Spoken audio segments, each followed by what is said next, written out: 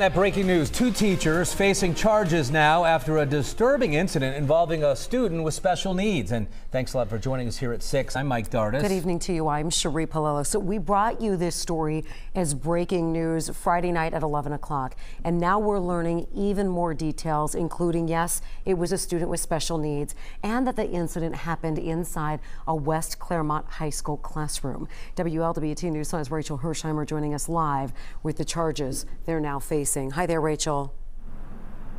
Well, Mike and Cherie, 2 West Claremont High School teachers are accused of taping a 15-year-old student with Down syndrome to a chair and then filming it. So according to court documents, Allison Vestring and Rachel Smith are both charged with unlawful restraint, which is a misdemeanor. Investigators say it happened on March 1st around 1:30 in the afternoon inside a West Claremont High School classroom.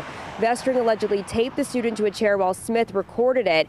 The video was obtained by detectives through a search warrant.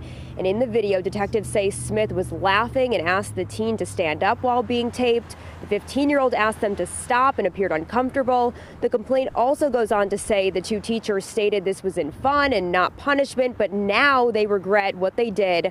And on Friday, the district sent out an email to parents confirming the involved staff members are no longer employed in the district. And I did reach out to both of the teachers, Vestring and Smith, for comment. They have not returned my phone calls yet. And Vestring pleaded not guilty, and Smith is expected to be in court next month. Live tonight in Batavia, Rachel Hersheimer, WLWT News 5.